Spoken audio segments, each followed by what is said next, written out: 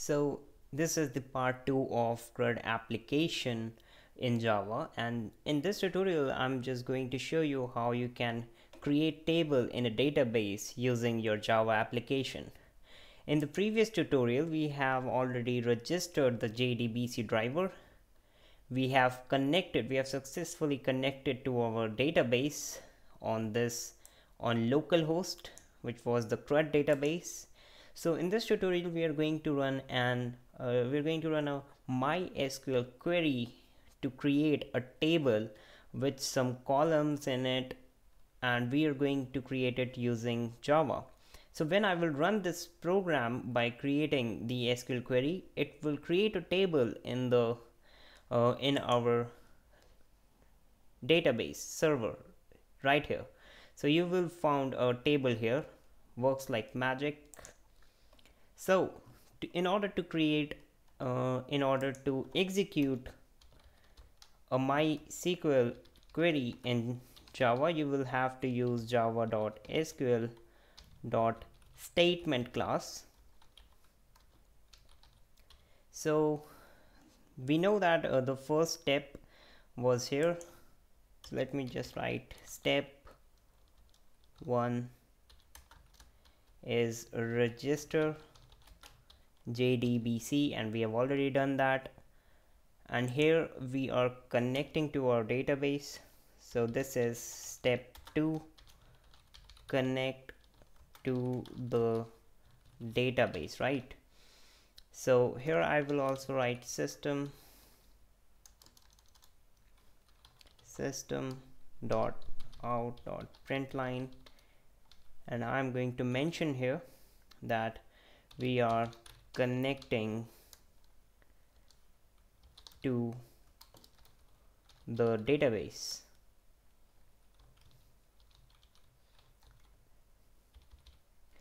So now we are going to create the MySQL queries, and we are going to run it using the statement class. So let's first create a reference to this statement class. Let's call it stmt, and initially we are going to make it null. So now we are going to create table, which is the step 3 is creating a table. I'm going to write here system.out.println, and here I'm going to mention that we are going to creating a table, right? So now let's do the main thing. In order to execute a MySQL query, first what we will have to do is we will have to use the create statement function,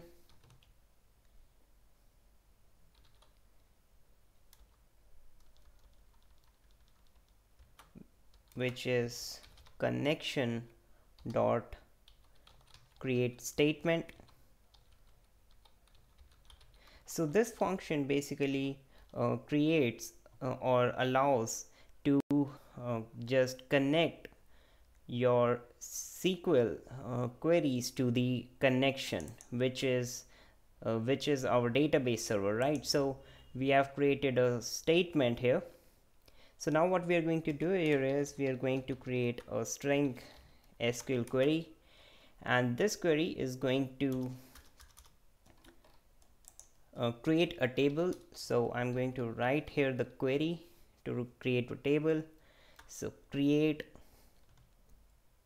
table. So let's name this table as student, right, or students. So now we're going to create a circular brace here, and we are now going to specify the name of the column and the type of data that it will hold, and we are not going to make it null, so we will make it not null. So let's add some more columns in it, right? So I will add the name of the student, and it will be a varchar. I will mention the number of characters. So varchar is basically used to create variable characters. That means that it contains a string of 255 characters like this, separated by a comma.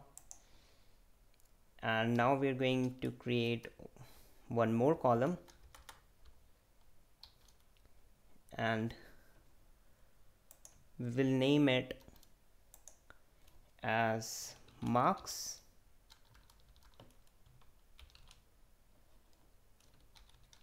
Right, so it will be an integer value,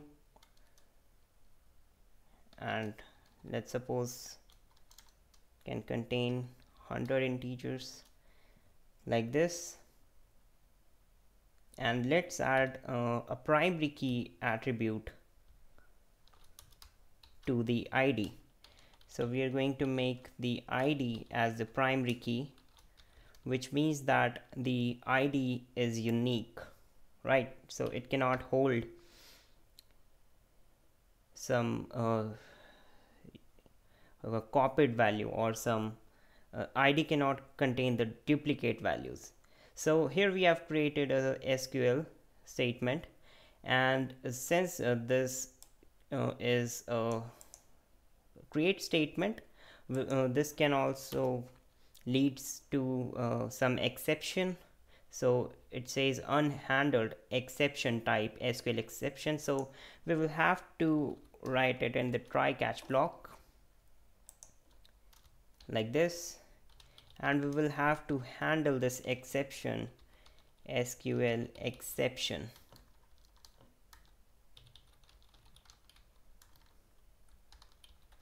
E. And so if system.out.println, so if the query is not executed, I will write here table cannot be created.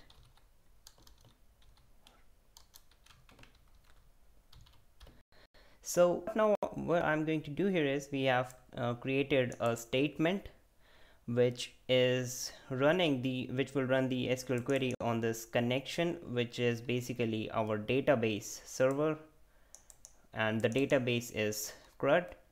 So in order to execute this SQL query, you will have to use stmt.execute update function, which executes your SQL query.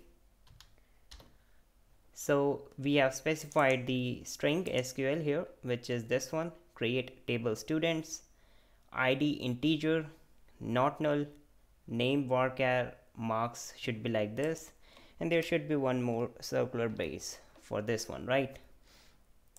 So now let's run this program and see whether it adds the table students with these columns inside our database. So let's run this.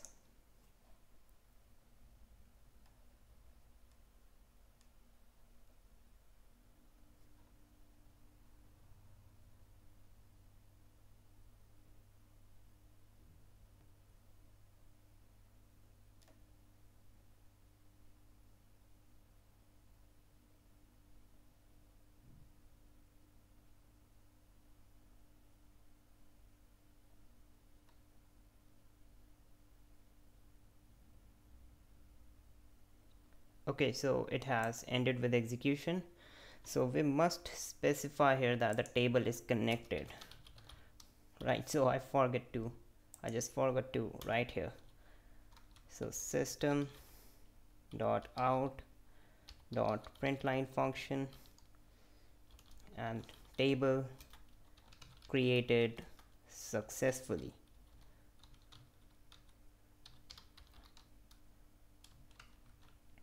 So after running this program, it will create a table. So let's see whether it has actually added the table in our database server. So you will have to go to the structure again.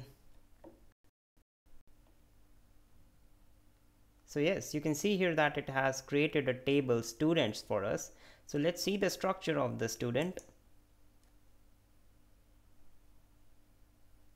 So yes, you can see here that the ID with the primary key attribute has been created, the name and marks has been created. So we have successfully run our MySQL query of creating the table students from the Java application, and we have used the jdbc driver in order to connect that. So in the next tutorial we are going to perform the next operation. We are going to create a SQL or a query which will insert some data in this table. So you can see here at this moment this does not have any results. So you can see here it returned an empty result set. So that means that there are no records in this table. So in the next tutorial we are going to perform the insertion operation in this table, and we will insert some students with some marks using Eclipse, using this Java class. So in the next step, which is the step 4, we are going to add user or add records in the table. So we are going to do it in the next tutorial. So thanks for watching, and please like and subscribe our channel.